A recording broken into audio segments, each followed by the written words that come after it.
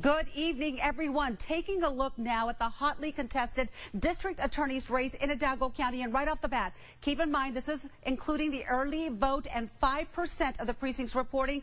Check that out. Ricardo Rodriguez, huge lead over the incumbent Rene Guerra, who has held this post for more than 30 years. Could be a major upset before the end of the night. And now for the early voting numbers from the race for Starr County Judge, we go live to our John Bartel with Sat5. John, what's the latest there? Yeah, hey guys, we are live in front of the courthouse here in Rio Grande City, where many people are still waiting for those final numbers. In my hands right now, I have the early voting numbers, and I want to take a look here at the race everyone is looking at right now is the county judge. I'm going to read you the numbers. We have for Guillermo Gonzalez, he has 546 votes. Lupe 1,630 votes.